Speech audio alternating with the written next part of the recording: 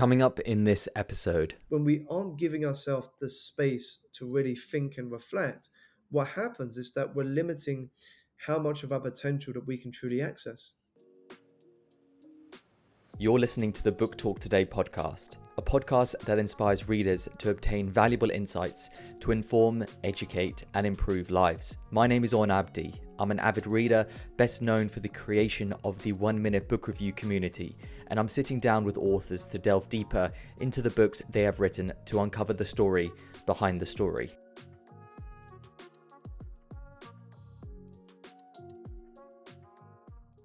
Hello Book Talk Today family, and welcome back to another episode of the Book Talk Today podcast. My name is Orn, I am your host, and in today's podcast we are joined by Simon Alexander Ong.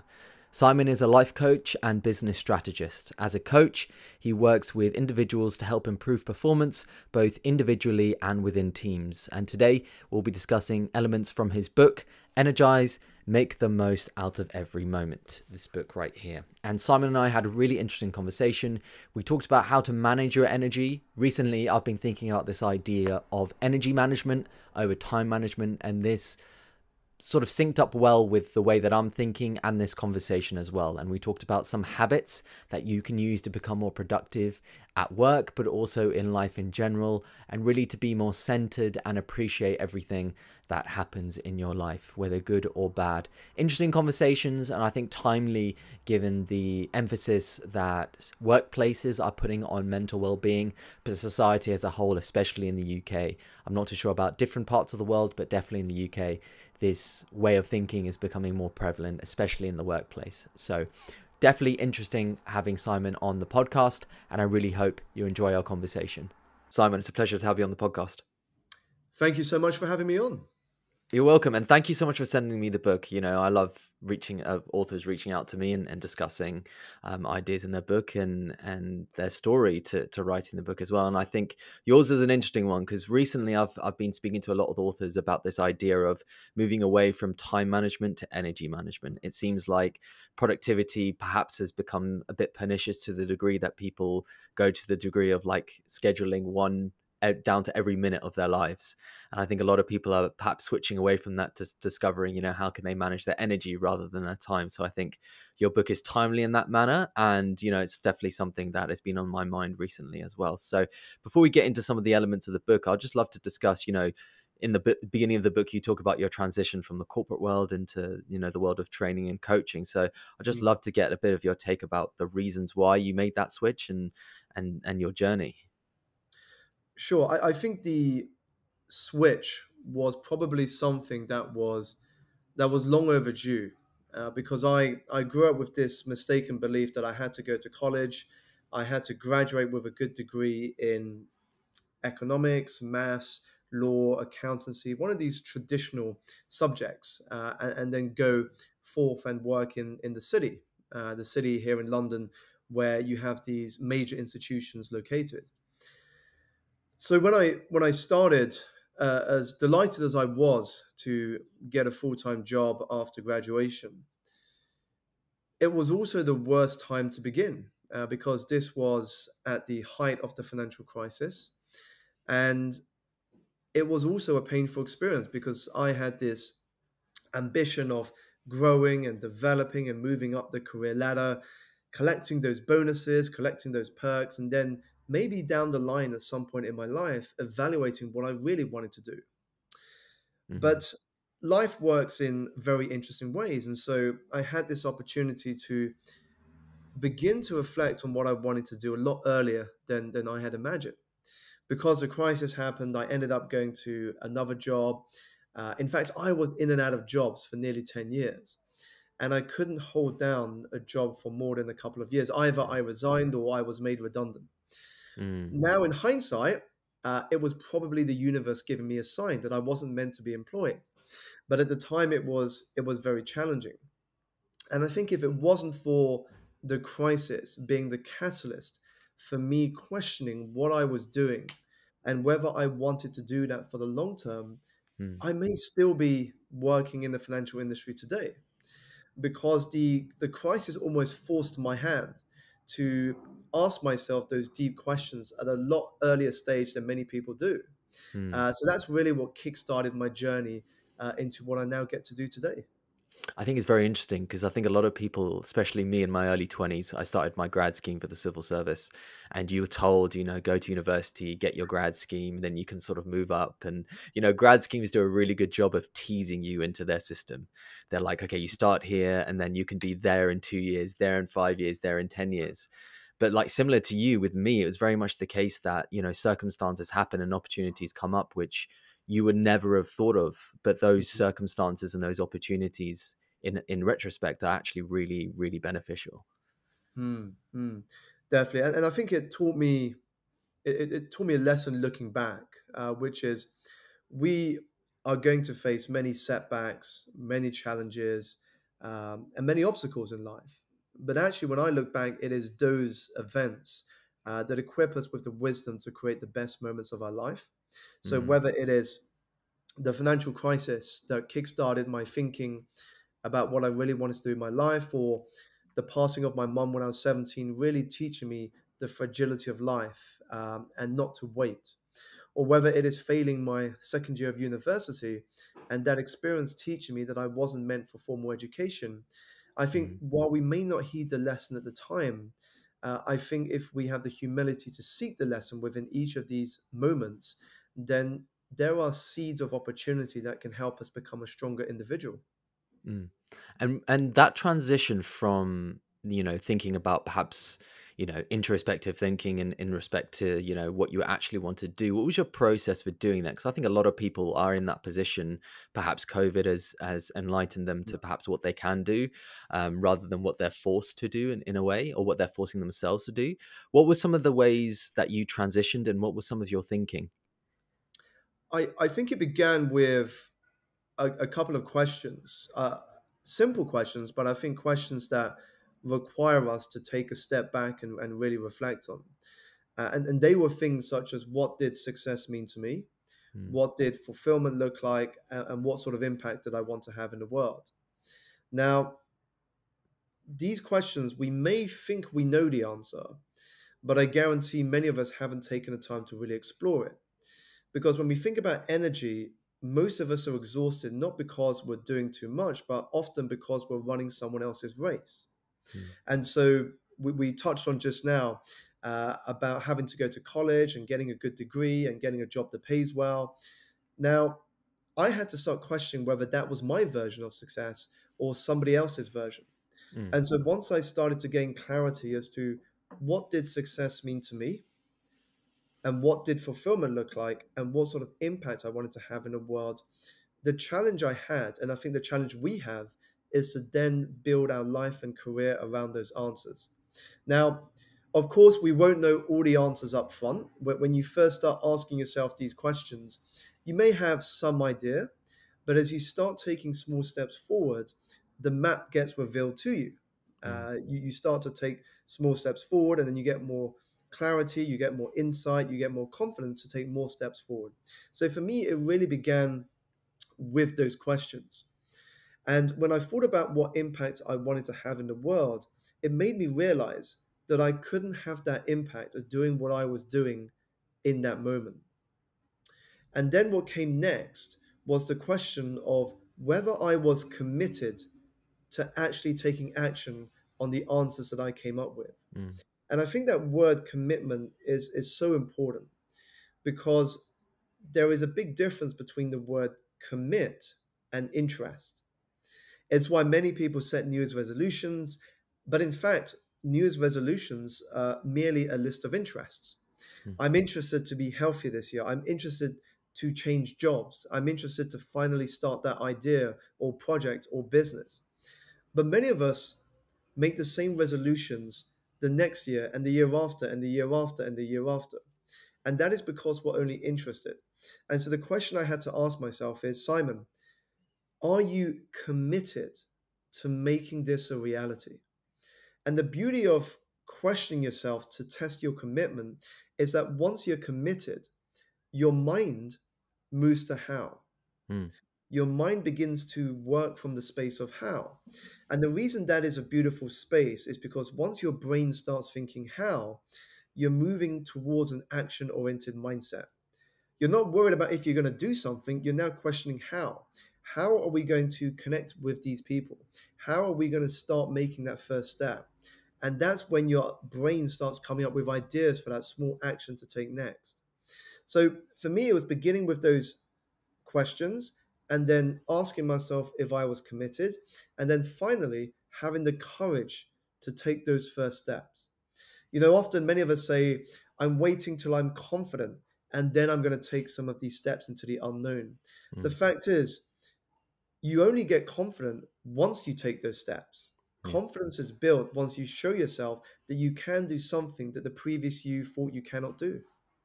Yeah, that's one of the things that I get quite a lot is I get sent messages about, what books can I read to increase my confidence or self-confidence?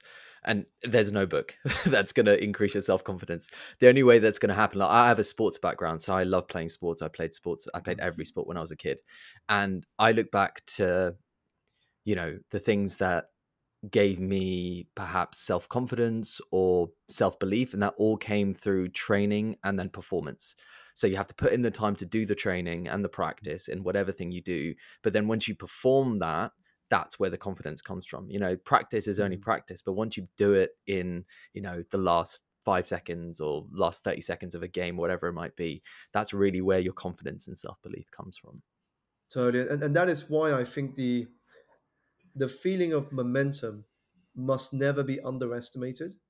Because once you start taking these steps forward on a regular basis, what happens, there is a feeling, and I think the closest way we can describe that feeling is I am going places. Is a feeling of I am going places. Deep down, you know you're going somewhere.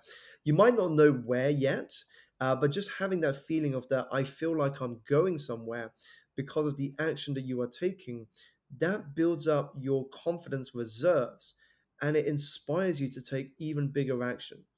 Mm. And that's something you can't get before you've taken that first step.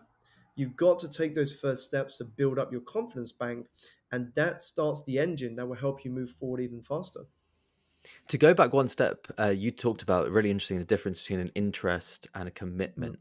How much do you think the disparity between interest and commitment has got to do with what you choose not to do rather than what you choose to do?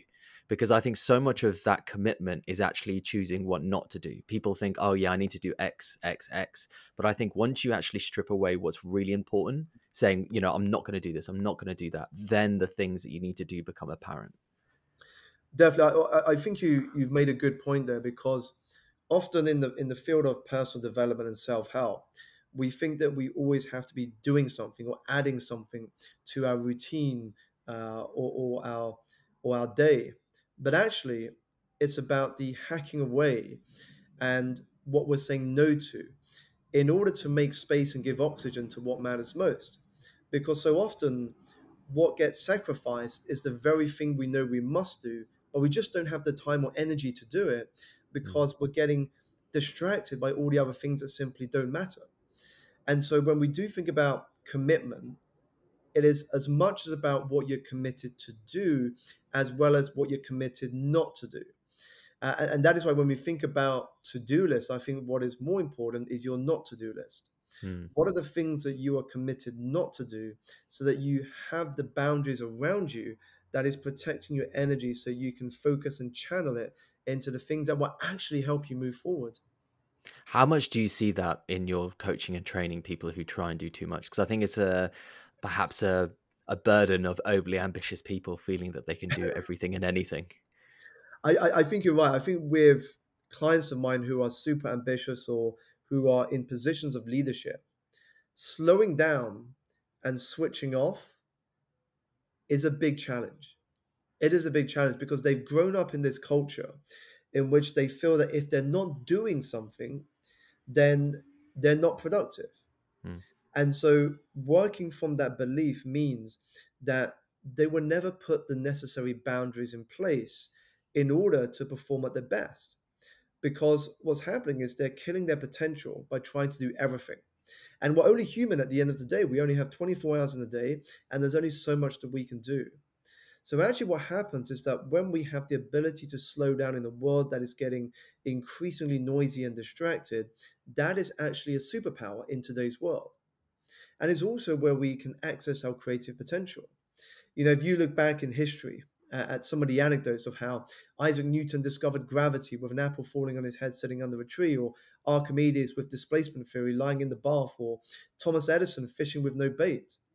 Now, I don't know if these anecdotes are true or not, but I think there is wisdom in the fact that these breakthroughs came not when they were sitting on their desk, staring into books or screens, but actually by disconnecting, Mm. by putting up these boundaries to give them the space, the time, and the energy to think, to connect these dots that they get with the inputs that are bombarding them all the time, and to then think, well, how can I connect this strand with that strand to open my mind to different perspectives? And I think that is what is often lost in today's society, is that when we aren't giving ourselves the space to really think and reflect, what happens is that we're limiting how much of our potential that we can truly access. It's a fine balance though. It's something that I really struggle with because it's like you need to find the time to do the things that you want to do around, whether it be work and you have Yeah. like personal hobbies, you have family commitments. And like you said, you've only got so much time in the day. And then you think to yourself, well, if I'm not doing this now, then I won't do it, if that makes sense. But you've made a commitment to do it. So how would you go about navigating, and helping someone in that situation if they've got limited time, they've made a commitment to do something, whether it be a personal project around family and work, but you're advising and people that do advise to find time just to reflect, but it's difficult if you're limited in that respect. Yeah, I would first challenge the perception that we have limited time, because I know that when we say we don't have time for something, what we are actually saying is that this is not a priority for me. Because put it this way, if somebody said to you, you've got to watch this new Netflix show, it is amazing, it's getting rave reviews, it's number one trending. What happens is suddenly you find time to watch that Netflix show every single day so you can finish the season. I do the Now, opposite. It's so bad. I get so many friends. I've never had Netflix, but it's one of my friends. Some of my friends always ask me, like, I've watched this. I'm like, I'm not going to watch it. Like, I've made a commitment not to watch it, and I I always love tell that. them that. That's great because that shows your awareness of committing not to let that take up some of your time. And they're so disappointed, and I find so much joy in it. But the funny thing is, for many of us, we get seduced to suddenly find time to watch it. So what Yeah. happens is that becomes our priority. So when we say we don't have time for something, it simply means that right now that is not a priority for me. Because if something is important to you, you will find the time to do it. Now, when I work with my clients, when I speak to audiences, one of the things that we can do that I suggest to them is to schedule in your calendar or diary me time as much and as quickly as you do your work meetings, your social events, and your holidays. Because once we have work meetings come up, once we have social events come up or holiday plans, guess what? We're very quick to put it into our calendar. But how quick are we to schedule me time into our calendar? Now, what happens is that until we do that with as much vigor and effort as we do those other events, then other things will always take its place. Hmm. And so until we schedule it, me time is never real. And that's why it's important as a first step to start scheduling those things in. Now, it doesn't have to be every day at the beginning because you don't want to you don't want to jump into the deep end. You might just Hmm. go to yourself, well, I'm going to block out 2 hours every week as a first step. And in that 2 hours, I'm not going to be connected to technology. I'm just going to switch off for 2 hours, go for a walk in nature, read a book, catch up with a friend outside over a pint of beer, whatever it is. Start with something small and then build up. And then you can start blocking out more time. Because what happens is that once you start blocking out some more me time, what you're doing is you're creating a bit of a rhythm in your routine. You're Hmm. creating a bit of an energetic rhythm between periods of deep work and periods of intentional rest. Now, what happens is you start to leverage this natural cycle that we humans have. If you look at how an athlete trains, they don't work in the gym, pushing weights and doing their cardio for 8 to 10 hours straight. They understand that in order to be prepared for the big event, they've got to manage their energy cycle. They train hard and then they rest. They train hard and then they rest. And this cycle will be different to each individual. And it's the same for us. But once we understand how we operate, how much rest do we need, how much periods of deep work do we need, once we start to understand that, we can better plan our days, our weeks, and our months. I love this exercise that I read a couple. I can't remember which book or whether it was an article or video. I can't even remember the source, but it was like track your energy over like a week long period. Like, Mm, where do you peak? Where do you sort of dip? Because I think it changes for each person. You know, yeah. people talk about like the mid afternoon sort of dip. But what I found is when I was fasting one year and I was Mm, traveling into London, I wasn't eating, but then in the morning I was like really attentive. But then as soon as sort of like 12 o'clock hit, it was like down. It was a no-go. But what I found is like from 9 o'clock till like 12, PM, that is like those 3 hours are like mm, deep work. Cal yeah. Newport talks about deep work. So I scheduled all of like my hard intensive tasks in those 3 hours periods. And then you can focus, like afternoon on like emails and meetings. But I think that awareness about energy and how your rhythm works is so important, and not to rely on what someone else says about their own rhythm, because Mm. it's completely different. It's an absolute game changer as well, because I've been speaking about this with some clients, not just individual clients, but organizations and teams of individuals. Yeah. And here's a fascinating insight that came from one of these meetings. I asked the team leader of one of these organizations. I said, "Tell me when you hold your most important meetings for your team each week." And he said, "Monday mornings when everyone's back in the office." And I said to him, "Now tell me, what is the energy of your team first thing on a Monday?" And there was a small chuckle and a laugh, and he noted what I was trying to get at. And he Mm. said, "Well, I can't imagine the energy would be particularly high because they've just come back of a nice weekend, and it's probably the usual Monday morning blues." And I said, "So we've got a really fascinating situation here. On the one hand, you accept that your team's energy isn't especially high first thing on a Monday, yet you're holding the most important week meeting on that Monday morning, expecting them to contribute, to share their input." So you see, there's a bit of a contradiction here. And so what happened is that he rescheduled that weekly meeting to a Wednesday morning. Mm. And guess what? Suddenly, everyone was speaking out more. Everyone wanted to contribute. Everyone just felt more energetic, because by the Yeah. time you got to Wednesday morning, you've found your pace. You've got into the week. But first thing on a Monday, in which your leader expects you to contribute and you're not feeling particularly energized, you're not really working with your team. You're working against them. Yeah, if my manager did that, I'd be having words. I'd be like, it's not working for me. I actually did that in a previous job. Like in when I was working for the civil service, I found myself, people used to book meetings for like an hour, Mm. and the utilization of that 1 hour meeting must have been at like 5%, because like Yeah. people would just talk about anything and everything bar the thing that you had scheduled to speak about. And Mm. I found that to be the case perhaps in the workplaces. A lot of the time it's like meetings for the sake of meetings. And I Mm. think as an individual, it's very difficult to navigate that field if you're trying to get what you need to get done. But then you're you're being bombarded by meeting after meeting after meeting. And there's a funny joke I often share, is that when we think about public speaking within companies, a lot of employees experience what I call death by PowerPoint, because a Mm, lot of presenters rely too much on PowerPoint rather than actually expressing their communication through their body language and their voice. And I think it's the same thing with meetings. With a lot of companies, when we think about productivity, what happens is that they experience death by meetings. mm. And what I mean by that is productivity gets squashed by the fact that meetings begin to take over the time that we could have to focus on the actions that would move us forward.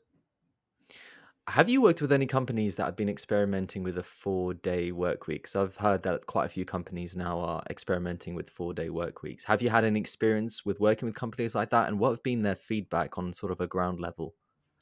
Sure. So the one company I have had experience with is actually an asset management company. Okay. And I have to caveat that it's not the asset management company as a whole, but it's one of the departments within the asset management company. Okay. So I worked with this group leader, and what he's done is he already has been implementing 4-day work weeks for nearly 4 years now. Okay. And what he does on top of that, which I thought was incredible, is he encourages people to use some of those days off to pursue their passions. So to go to a conference, not necessarily connected to work, but connected to the things that interest them. Mm. So they may go to a festival about a particular topic that interests them. They may fly to an event about property, about sailing. It's very eclectic. But the reason he's done that, which I thought was wonderful when I heard the feedback, is what happens as a bit of accountability. He gets them to, when they do come back to the office, to share their takeaways from those Mm. conferences, from those seminars that they've been on, even if it has nothing related to their actual job. And what he has discovered is that once they start sharing their takeaways or their lessons, it actually ignites the creativity of the team as a whole, because what they're experiencing is they're understanding how different industries do something, and by bringing some of those ideas into their industry, that's how they're starting to be innovative. And so I thought that was amazing when he told me how this process has been turning out. And it's interesting with that one because then you're learning as a whole team, you're learning about, like you said, how different industries work, but then also what your team members are passionate about, which I think a Mm, lot of teams struggle with is who is the person behind the person that comes to work. mm, definitely. And I think when we expect people just to be one type of person, we're actually stifling creativity. But when we allow people to explore what they're interested in naturally and then share it with us so we can see how they think and how they learn and how they operate, what happens is that we can start talking about how we can include that in our decision making process. You know, you work with a lot of high level execs and big companies, and I think a lot of workers are struggling to try and find, you know, the common good habits in order to become more effective at work, you know, not just more productive but to maximize their energy resources. So like, what would you say some of the good working habits that you've seen in the working place that people can implement to then, you know, maximize their energy resource at work? Sure. Well, I'll share a couple of what I would call lifestyle habits, and also some professional habits, because I think we need to have a bit of both when we think about habits to bring more energy into our life. So, in terms of the personal lifestyle habits, I think the first thing that all of us can do is to plan our day the night before.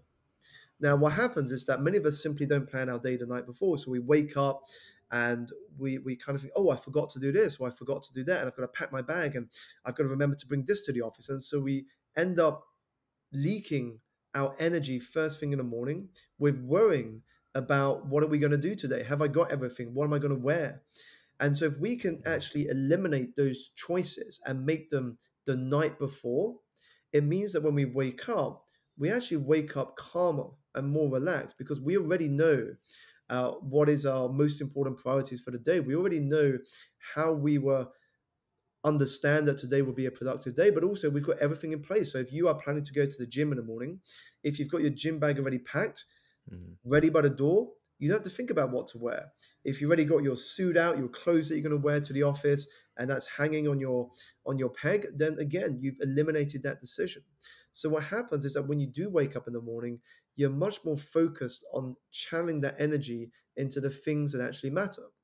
Now, the additional benefit of this is that it makes you have deeper quality sleep, because without having to think about all of this when you sleep and having all of this ready planned out, you can actually just ease into sleep a lot quicker. So that's the Mm. first thing that I believe we can all do. The second is something I touched on earlier, which is to make sure that we have regular periods throughout the day in which we can step away from our desk, in which we can disconnect so we can reset and recharge throughout the day. And the third one is movement. For me, it is why I started the first chapter in the book titled Invest in Your Health. Because for the healthy person, they have many wishes, hopes, and dreams, but for the sick, they have only one. And that's why moving your body is one of the fastest and easiest ways to create more energy. Now, you may not always feel like you want to work out, but I Yeah. promise you that you never regret the feeling you have after you finish the workout. So, those would be a couple of lifestyle habit tips that I would share. In terms of the professional habit, one of the things that can help us create more energy is nurturing, developing, and cultivating our relationships every week. So what I mean by this is building relationships, not just with people in our team, but people outside of our team, within our organization, or even within our industry. Because when you go to work, knowing that you have things in common with other people, when you have somebody that you can share your challenges or your thoughts with or your concerns with, it actually is positive and productive for our mental health. And so those would be a Mm. couple of the tips that I would share, both on a personal lifestyle side, but also on the professional side. That movement one is really important that you talked about Mm, when exercising, because I think anyone who does exercise thinks that, they might have a really tiring day and they mm. might think, if I exercise right now, I'm going to be even more tired. And it could be more from the truth, because it's like it gives you that energy that you need in order to do what you need to do. And it's an interesting fact to be reminded of, is that when we do something that gives us energy, by doing that activity that gives us energy, actually helps us create more energy. Mm, It's like when you do something, some work that is aligned to who you are, that allows you to express your potential and your strengths and your talents, what happens is you actually feel even more energized once you do that activity. And so I think it's a great justification to follow the things that actually make you feel alive and bring you joy, because what happens is that itself will give you more energy. And I think that's perhaps what a lot of people are struggling with. One of the things that I get is like, how do I find that? How do I Mm. find that one thing? And obviously, there's no silver bullet to that. I think everyone's on their own journey. But, when you speak to audiences and when you consult people and work with them, like, how do you ask or how do you guide them in order to find that thing that gives them energy? Sure, and I think it's a good question, because a lot of us wait and until we know what that one thing is Mm, before we take those first steps. yeah. And so it's very easy for us to use that as an excuse. So if I say to somebody, for example, what sort of work are you doing now? And they might describe their job or their business or some project that they're involved in. And then I might say to them, is what you're doing making you happy or bringing you joy? And if they say no, I would say, well, what is stopping you from discovering what that other thing could be? Now, for a lot of us, we then say, because I don't know what it is. And so I'm not going to take any action until I find out what that one thing is. But the irony of that is we don't discover what that one thing is until we take some action. And so Mm, for me, rather than dwelling on what that one thing is, which can often be overwhelming, can be very heavy to think about what that one thing is actually to start with a softer question, which is, what am I most curious about right now? mm, And right now, each of us will be curious about something. Now, to give you an example, when I was in the corporate world, the first thing that I was curious about was becoming an entrepreneur. Now, I didn't know what I wanted to start a business in. I didn't know to be an entrepreneur of what. But the very fact that my curiosity was about entrepreneurship meant that I started to read books about entrepreneurship. I started to go to conferences about entrepreneurship and business. And as I started to hear from people who were sharing their journeys, who were sharing their lessons, that led me to expand my network into the business field.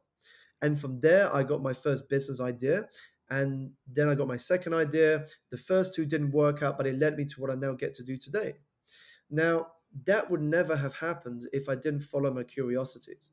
Now, what's important to understand from this is that your curiosities may not always get you to where you want to be initially, but it will always get you to where you need to be, because sometimes it will lead you to a lesson or an introduction or an insight that will help you get to that next stage. And so for me, it starts with, what are you most curious about right now? And how can you start to follow those breadcrumbs of insight, if you will, so that eventually it will lead you to that river of purpose? It's interesting because, like, I always advise people who ask me about book recommendations to follow their curiosity. Because I Mm, think a lot of people, what they tend to do is they follow, possibly similar to like jobs or career paths, they follow what's going to make them the most immediate financial mm, gain. and they might read a book because they feel like it's going to make them a lot of money initially, or they Mm, might start, like in your case, like a business or something that might is the in thing at the moment, but it's not aligned to who they are as a mm, person and their purpose. And I think you're so right, like the curiosity is always going to benefit you in one way or another, whether mm. it's the journey to do so or whether it's the eventual destination that you get to. Definitely. I mean, even Harvard Business Review wrote an article describing curiosity measurement as CX. Sorry, not CX, CQ, as your curiosity quotient. So we know about IQ, which is your intelligence. We know about EQ, which is your emotional intelligence. And Harvard Business Review talks about CQ as your curiosity quotient, i.e., how curious are you as an individual? And what they've learned from various studies that have been done by universities is that the more curious you are, the more successful you are. Because when you're naturally curious, what that means is that you also have a learner mindset. You have a desire to learn, you have a desire to expand your knowledge and your understanding of topics or themes. And that means you're going to have a very different perspective and insight than the majority in your field. I'd be interested what they say about directing that curiosity, because it can get quite thoughtful after a while. After you go in like 100 different directions and you kind of sit there thinking, okay, what do I do with it now? Which perhaps is like the reader's dilemma, that one. Definitely. I think that is a big balance between seeking information, but also applying the information. And it's getting that sort of balance between the two right, because knowledge is potential power, but I think the real magic lies in the application of that knowledge. Yeah, and I think this goes back to what you talked about in the sense of New Year's resolutions, and the fact that what's an interest and what's a commitment. Like, Mm, what is, and that's why I always tell people it's like, choose books on two things, either a subject that you're interested in or a skill that you're looking to learn. yeah. Because what a lot of people I think do is they just pick something because other people are reading it, but this doesn't apply to Mm, them. So they read it and it's sort of just wasted time to a degree. It could be, I yeah. consider it procrastination, because you're just reading something for the sake of reading it, but then there's Mm. no follow up to that.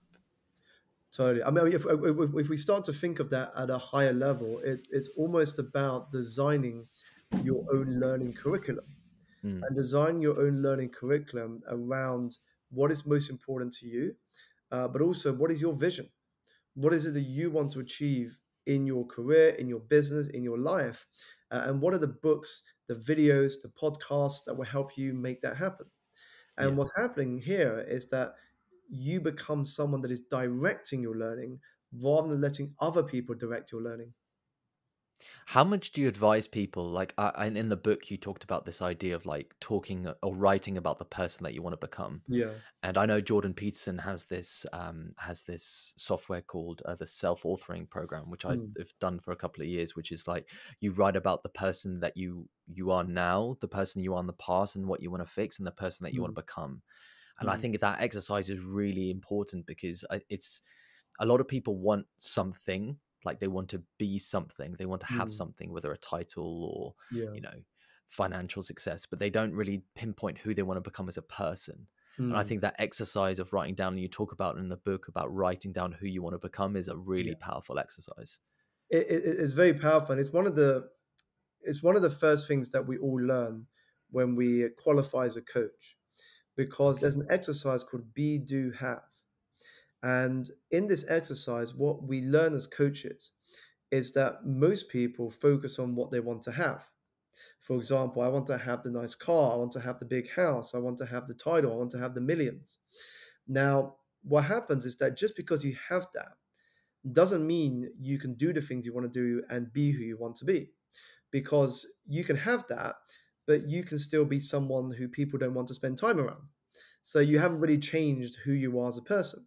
Mm, But if you focus on the other way around and if you start with who do you want to be, now once you become that person, you can do what you want and have what you want because you're operating from a very different place. And so for me, writing down a statement of who I want to be, what I do is, for me personally, I write it in the present tense. mm. So some people write in the future tense, some people will give a date for it. For me, I write it in the present tense because I find there is something powerful. Whenever I read that statement in the present tense, it feels like I'm already there. Mm. Even though I'm living in the present, I'm accessing that future Simon as if he was here now, as if I am living and breathing that Simon today. And I think what happens is that activates a certain level of energy within you. Because when you're operating as if you're already that future person, then what happens is you show up very differently. It is like what Usain Bolt said in response to how he became Usain Bolt. He said, I started to act as if I was already a world record breaking Olympic gold medalist. And he said, the moment I was acting like that in the present, I got up earlier, I trained harder, I hired the best coaches, nutritionists, and mentors into my team, and I started to show up every day as a champion. So when I did eventually become a champion, it was a natural consequence of the fact I already saw myself as one. That's so powerful as well, because I think a lot of people, they want to embody, or they choose to embody something, or they feel like they have to embody something once they have the title. Mm, But it's such an easy exercise to, become the person that you want to become today, mm. and it's just that belief that you can become it rather than just a title or what other people say about you, what other people think about you. I mean, it's a small shift, but it has monumental consequences in a positive way. I mean, when we think about title or working as if we're already our future self, what we're really playing with here is the concept of identity. Once you operate from a certain identity, your choices, your behaviors, and your actions are already determined. So to give an example, if you were to go to your local supermarket and you operate from the identity of I am an athlete, then guess what? You're not going to push your trolley into the junk food aisle or the microwave food section. Your trolley is naturally going to go into the fresh food, the fresh fruit, and the things that are actually healthy for our diet. You don't have to make that decision or choose where you're going to go shop, because when you operate from that identity, your choices are already made. And so that was very much to my journey. But when I reflect back on it, the moment I started to see myself as a coach, as an entrepreneur, as the CEO of my business, that's when I started to show up differently, even though I was still in a full time job at the time, because I was already transitioning how I saw myself from an identity point of view mentally. Then how I showed up became very different. And I think that's a very unique position, because I think I'm somewhat that position as well. It's like you're sort of wearing many different hats. And I Yeah. think when you wear many, many different hats, you struggle with this level of like, well, who am I? Am I this? Am I that? And it's almost like you have to embody the different persona. There's this really interesting book by Todd Herman. He came on the podcast called The Alter Ego Effect. And Mm, this is idea is like everything that you do, you're sort of a different person. You have to embody that. It's like you're a mm. superhero in every different situation in your life, and you have to embody that persona in that different situation. I mean, I can relate to that because when I was in my full time job, I felt like Superman, but without the superpowers. So I would go into the office with a white shirt, tie, and a suit, and I would have my bag with me. Inside my bag would be my now customary black t-shirt and jeans.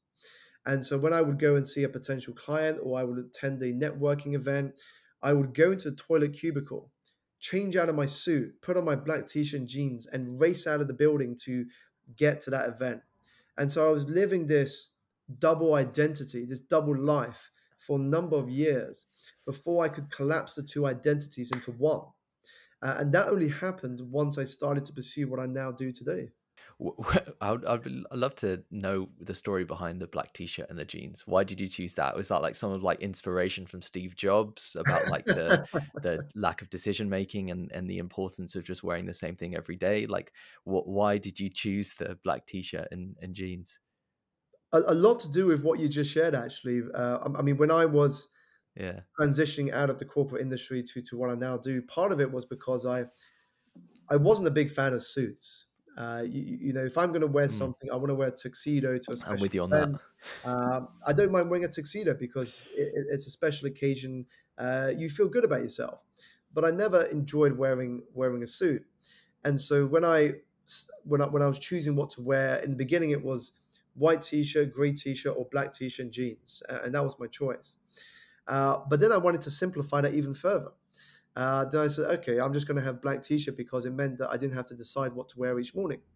And so that just became my uniform, black t-shirt, jeans, and now it's something that friends of mine often joke with me about. So when they see me in a suit or something different to black t-shirt and jeans, they always poke out, "Oh, you're straying off brand here, Simon."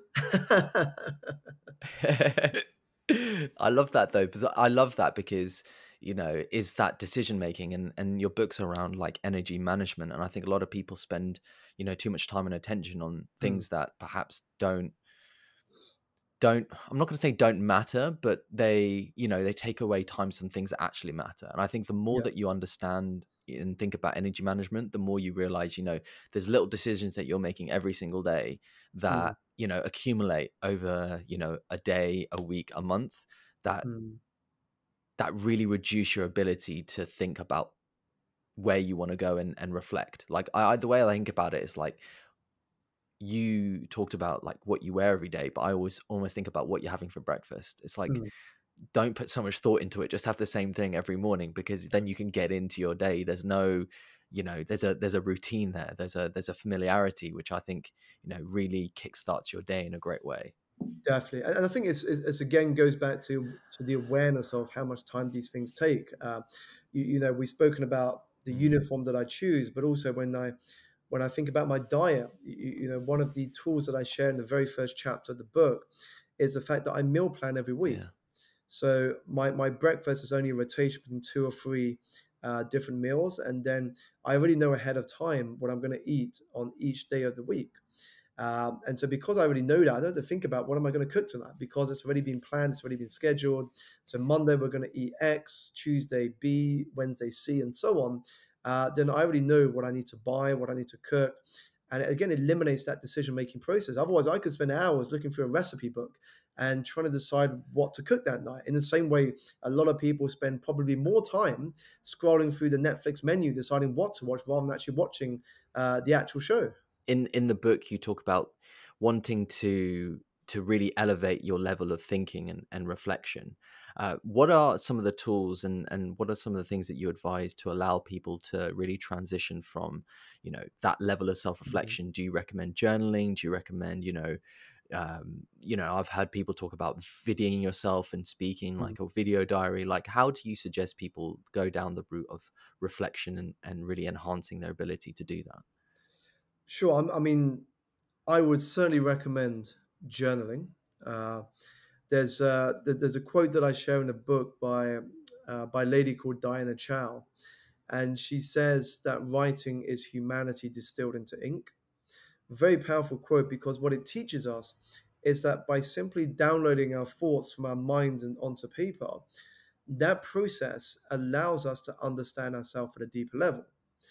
And the reason why this journaling or writing is so important is you cannot have true self-development without self-awareness because you can't change what you're not aware of. And so by doing this activity, what you're doing is you're deepening the relationship that you have with your thoughts. Once you put it onto paper, you are then thinking about, well, is this thought true or not? Is this thought helpful or not? How can I organize my thinking in a way that reveals the next step? And so all of this stuff that comes from writing is very powerful. And once you deepen that sense of self-awareness, what happens is that this begins the path of true wisdom. Wisdom begins with knowing yourself. Because once you know where you are today, once you know what your obstacles are, once you know how your thinking is stopping or helping you, then that starts to set the path for you on how to progress tomorrow, the next day, and the next week. I think that vision, I think we've been talking about quite a bit, that vision about writing. Like I Mm, when I approach journaling, it's more not on what's happened, but it's more mm, what is happening. Like you said in yeah. before, it's like that present tense, because you can get into this thinking about, what's happened in the past, and you become Mm, marred, and it's difficult to move away from that. But if you talk about present tense, you're always looking about what you can improve and what you can do yeah. next. And I mean, when you think about present tense as well, I mean, the present is all we have control over. The ability to be present, not to be weighed down by what happened yesterday or not to be filled with anxiety about what is to come tomorrow, but just to live in that present moment, to tap into that awareness of the moment, I think is a very special skill. Mm. There's a story I share in the book from the Netflix show The Last Dance, in which one of Michael Jordan's coaches was asked, what made Michael Jordan Michael Jordan? And he said it wasn't because he was the tallest or the hardest worker. He said those things are given if you're playing in the NBA, because you have to be naturally tall to be a great basketball player, Mm. and you have to work hard to make the first team. And so what he said made Michael Jordan was the fact that he had this ability to be absolutely present when he was on the court. He didn't care about the last shot. He wasn't worried about the next shot. He was so focused in the present shot that he was about to take. He Mm. lived in the absolute moment. And that's what made him so different to his competitors. He was able to have a certain level of awareness that comes from living in the present. Yeah, living in the present and also understanding, learning from the past and thinking about the future. It's like that. Just like we said earlier, you're living three lives at once, aren't you? You're living Yeah. your past, your present, and your future, and it's trying to balance all those at one point. And I think for many of us, we don't get to touch that present because we spend more time and energy on the past or the future, such that we end up living as if we're never going to die, and then dying having never really lived. And we look back and we realize that it was those small moments that actually were the big things. Yeah, the past and future guides the present. That's the way that I like to think about it. Mm, It's like your mm. past guides your present and your future guides your present. Like you can't. I think once you start going either or down the past or the Yeah, future, you sort of you go a bit astray. definitely. And I think the word here to sort of emphasize is to learn from the past, to learn from the future, but not to live in them. Learn in general. That's what I like to say. That's what we like to do over here, Simon. We like to learn. We like to read. We like to be curious. And yeah, thank you so much again for coming on the podcast. I really, really appreciate it. To discuss your book, Energize, make the most out of every moment. Got the book right here. Where's the best place that individuals can find you, Simon? Whether it be social media or website? Sure. So to find out more about the book and order a copy, you can go to getenergizebook.com. That is Energize with a Z. In terms of social media, I'm on all the major social platforms, but the two that I use most frequently are LinkedIn and Instagram. On Instagram, my handle is at Simon Alexander O. Perfect. I'll put the links to all those in the description below, so people can check you out and definitely read the book or reach out to you for any more questions. Amazing. Thank you so much for having me on your show today. Thank you, Simon. I really appreciate it. Thank you so much for listening to this podcast. I really hope that you learned something from what Simon and I discussed. And if you wanted to learn more, then I definitely recommend picking up the book. I'll put the link to the book in the description below so you can go and get it there. If you did find this podcast helpful, then I definitely recommend subscribing to the podcast. I try and get this podcast out a bit more. It's been a couple of months since I've got this out, but I try and get the podcast out as frequently as I can. So the best way that you can support the channel is to subscribe to us on YouTube. And if you're listening to this on Spotify or Apple, definitely recommend heading over to our YouTube channel, Book Talk Today, and subscribing there. Thank you again, and I look forward to seeing you in the next episode.